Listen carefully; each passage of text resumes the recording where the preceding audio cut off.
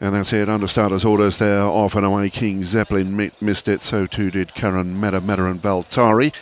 But a good start on the inside here by Mirai Tailor.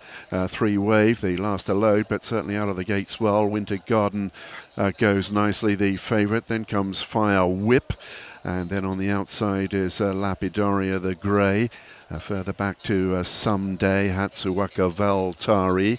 And then with Valtari, King Zeppelin comes next. And then on the outside comes Someday. Further back, Kurino Crescent.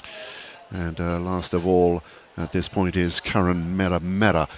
So they're making good progress down the side of the course now. Mirai Tailor it is. That leads out quite nicely here past the 400-metre marker.